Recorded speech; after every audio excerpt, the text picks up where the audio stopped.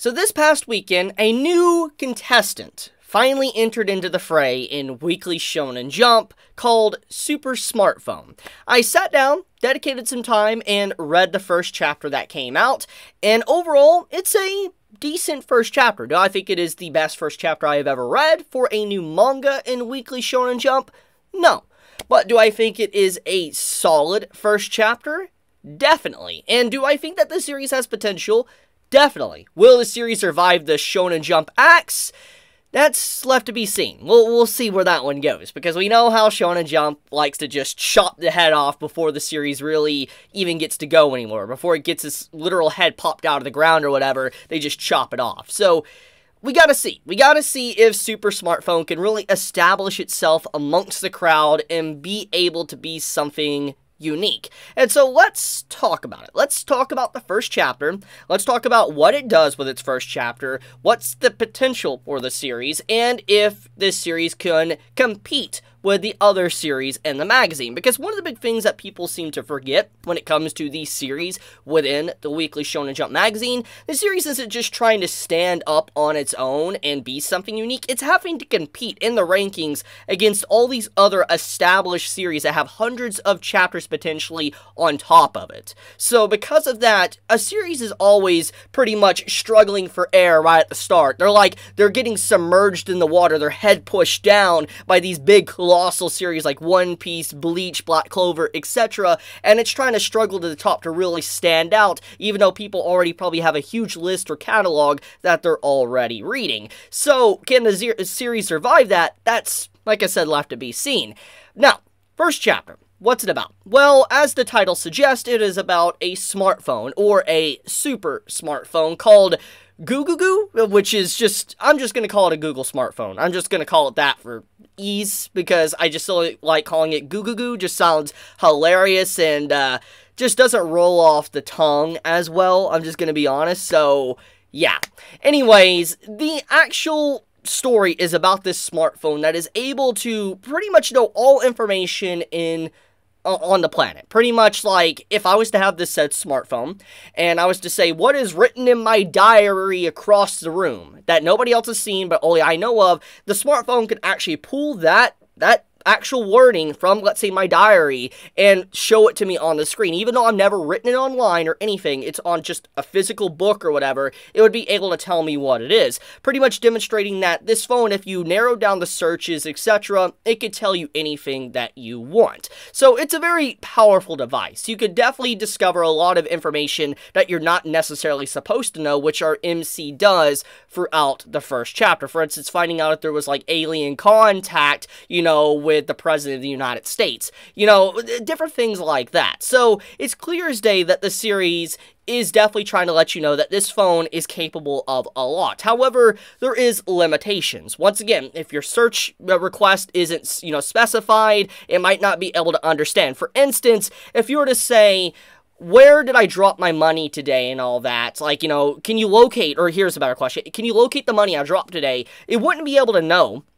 But it would be able to, you know, list all of the known money locations that was dropped that day. So pretty much it would actually know where you dropped it if you didn't specify. Like if I told you it was on a certain street, it would know. But if I say I just dropped money today in this area, it would, you know, list the different parts of the town where money's just laying. So that shows you its limitations. It comes down to the search results and how you request the search and all that, if it's able to find something or not. So you can already see that this phone could definitely be put to some sinister uses if it is used by the wrong person. Like, as an example, if the individual is a bad person, they probably could figure out passwords, they probably could figure out a way to get inside stores that they're not supposed to, probably find secret exits, maybe even win the lottery if they're, you know how to tamper with it or mess with it. There's different things like that. So, the overall device itself can definitely be used against others. For instance, it could be an evil device or it could be a benevolent device depending on how you use it,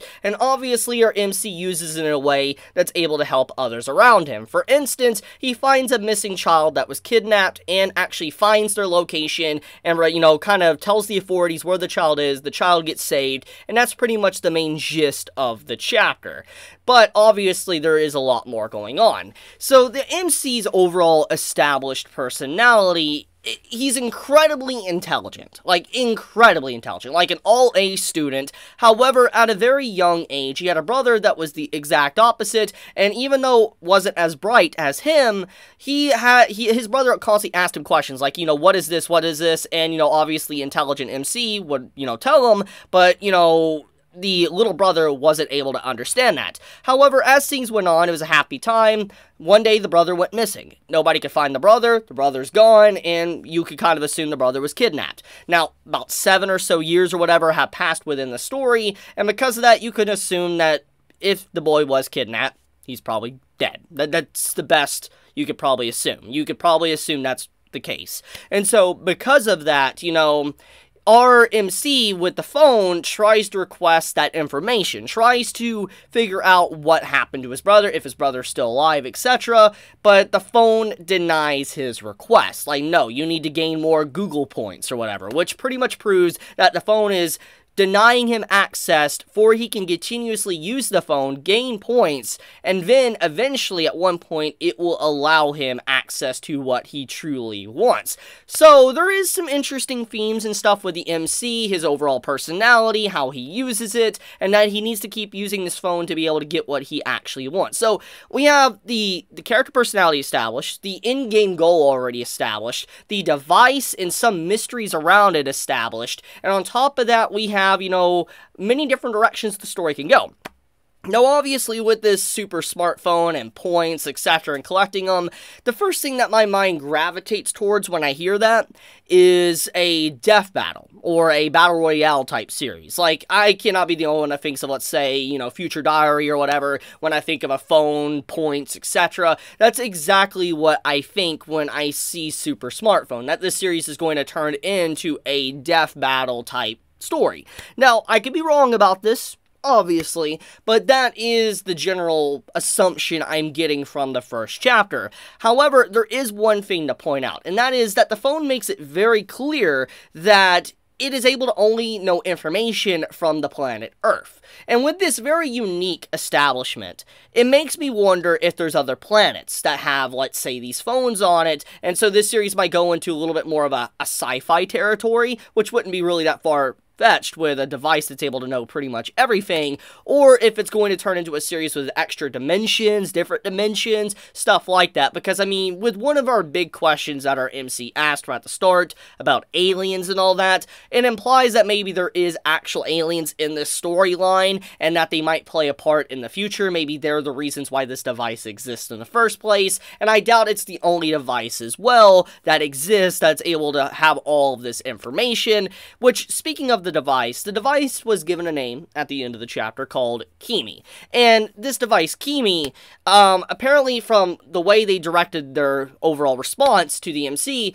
they said that they don't have an actual personality. You know, they don't. But we know is definitely a lie. It's 100% a lie, and the device even specifies early on that it cannot lie, but it definitely can. There's no way it can't, because access was denied, etc. There's a lot of suspicion on the device, and if I had to assume, it probably is an AI, or maybe it's an individual that was turned into an AI. This is a type of storyline that has happened throughout the series, like many different stories and stuff, so I could definitely see like a person being turned into an AI of some sort, or a copy, replica, whatever, clone, and they may be forced into the tablet / Google tablet or whatever. That is my assumption. As you could see, a lot happened. Now, do I think that it's the best series ever? No, but because of how it establishes everything it did in the first chapter in an organic way, I think that this series can get its boots off the ground. I do think that it actually could survive, but obviously, if I know myself and how I usually curse a story, when I review a series or do a first impressions on a series that's relatively new in Weekly Shonen Jump, it tends to get the the axe, its head gets chopped off. So I hope that is not the case, because I actually enjoyed the first chapter, but it's not going to be for everyone. I definitely could say that this series won't be for everyone. I know that there's already comparisons that people are making, saying that is this just being reincarnated in another world with a smartphone? I see people making that comparison, and I understand that, but the point though is that I don't think it's that series. I think that this is obviously a little bit different.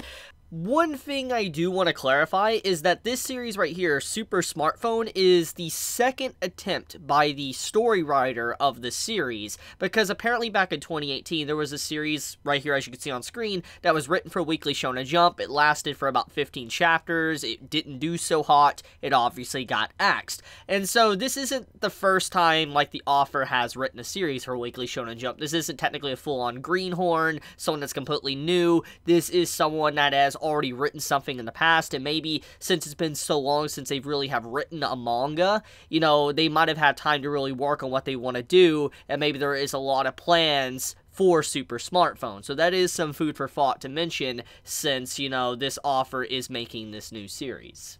But yeah, give it a read if you want to check it out. It's an interesting first chapter, like I said. We'll have to see if it sticks around, and we'll see. But anyways, guys, I love you all so much. Thank you so much for watching this video. If you enjoy my content, you know, as always, subscribe. It helps me out a lot.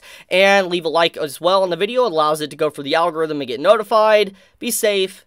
Chibi out.